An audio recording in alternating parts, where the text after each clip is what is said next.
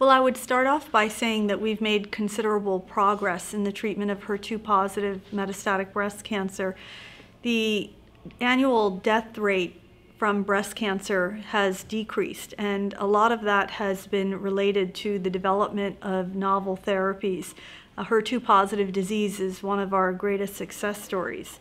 And I think that when we look at the sequencing options for our patients in the first and second line setting, we've established clear standards. For our first line patients, we typically start with taxane-based chemotherapy, paclitaxel or docetaxel, given in combination with dual targeted therapy, trastuzumab and pertuzumab, based on the Cleopatra trial, which showed a significant overall survival benefit.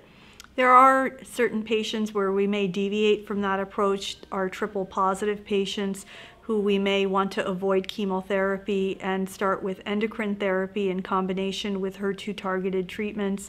Those situations are more rare. Our standard would be to include chemotherapy for the majority of patients. And then in the second line, we have another clear standard, which is T-DXd, and that was based on the DESTINY-Breast03 trial, which directly compared the two antibody-drug conjugates, T-DXd and T-DM1, and there was a clear advantage to using T-DXd in that setting. Again, the only situation where we might consider deviating from that second line option would be a situation where a patient had significant CNS metastases. Specifically, CNS and systemic metastases would prompt me to strongly consider the tucatinib regimen, tucatinib, trastuzumab, and capecitabine based on the HER2 CLIMB data.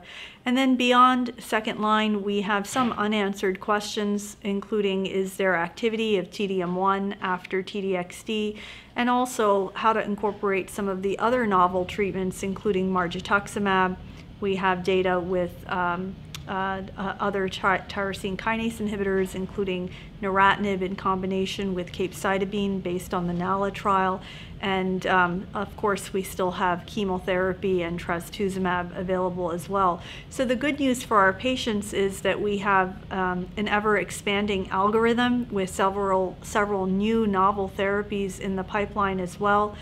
So hopefully we'll continue to see improvements for our patients.